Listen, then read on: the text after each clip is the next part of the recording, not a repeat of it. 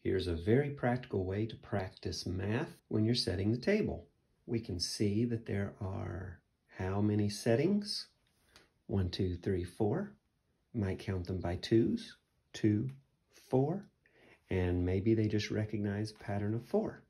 We can also say, how many utensils are there? And we see altogether patterns of 3. 3, 6, 9, 12. We could ask for the 4s, how many tines are there altogether? Meaning the tines on a fork. We see 1, 2, 3, 4 tines on each fork. So we can count 4, 8, 12, 16. Math is all around us, and this is one more place we can practice it quite easily every day.